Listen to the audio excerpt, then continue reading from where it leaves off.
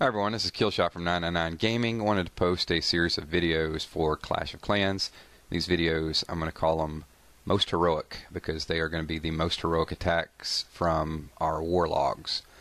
So I know it's not as catchy as Clash with Ash or some of the other neat names out there, but hopefully it's practical and people can offer some feedback and hopefully learn from it. So in this first video, this is our number 7, Mako. Pretty strong attacker. He's going after their number 5, and you can see he starts out at the top, gets his golems down, and he immediately comes in with the whiz. Once the golems draw the initial cannon fire and the tower fire, he's just trying to funnel that straight down. He's got the wall broken. The CC troops are coming straight ahead, so he's got a pretty nice layout here, and what he's trying to do is just clear out this path to get as close to the town hall as possible.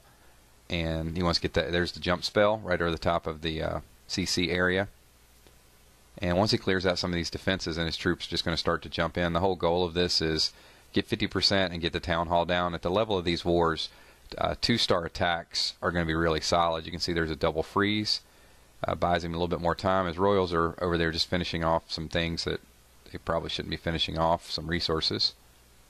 But then they wisen up, go back over to the jump. Luckily they do jump over to the middle. I've seen some where they just sit there and bang on a wall right beside it. So nice clean layout there. The town hall goes down. He's over 50%, so everything is accomplished. And he's actually got a few troops left over in the bank in case he needed to drop something for some cleanup duty. So very nice attack there. Although he won the battle, we did not win the war. This was a pretty sloppy war for us overall, but you can't win them all. We do have 126 war wins, so we're pretty active in wars. What I'm going to do is now show you the most heroic attack, I guess I should say, from the other team, Imperium. And this is on our number 3, so this is their 4. This is Sous Le Fou. So I don't know what that means. Maybe he's part sous chef, part kung fu artist, so it's probably not somebody you want to mess with in the kitchen. Okay, you can see he drops his golems, draws some of the fire, and he's got a little bit more wide range of attack here than Mako did.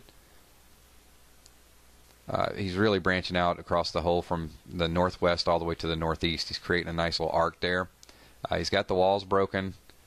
He's in pretty good shape now. He's drawn some of the Inferno fire, so he drops the freeze on that to buy himself a little bit more time to break the wall down. I'm sorry, jump the wall.